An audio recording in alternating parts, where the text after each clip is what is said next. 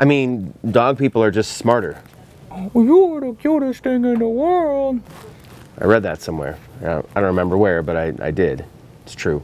I work with a lot of dog people. Yeah, I mean, I love working with cat people.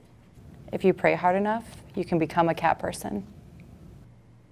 We're both dog people, aren't we? Yes, and we know what each other's thinking.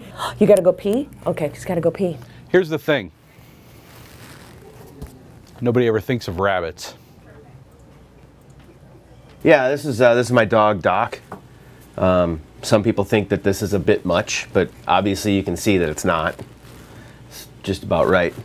I have kids too, but who cares really?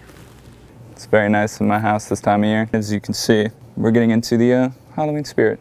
There aren't a lot of bad things about being a dog person. The only con, not a lot of room in my bed. It's not weird, Adam. Oh, what do you want to hear? Did you just play Footloose? Oh. Pork, ground turkey, ground rice, barley.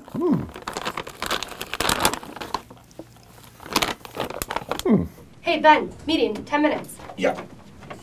Hey, Mabel, let's crank out about 100 more, okay? Yeah, thank you. Dogs are just the greatest. They bring happiness, unconditional love, and you never have to go to the bathroom alone. I Googled how to get along with dog people, and there was no answer. There was no answer. I think that when you look at cat people, there are just some tendencies that make them avoidable.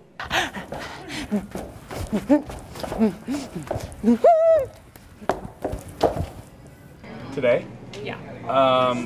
I'm busy now, but I can get it to you soon. Okay, well, as soon as you can would be great, because I really need it. Okay. Rabbits like broccoli. Why don't cats like broccoli?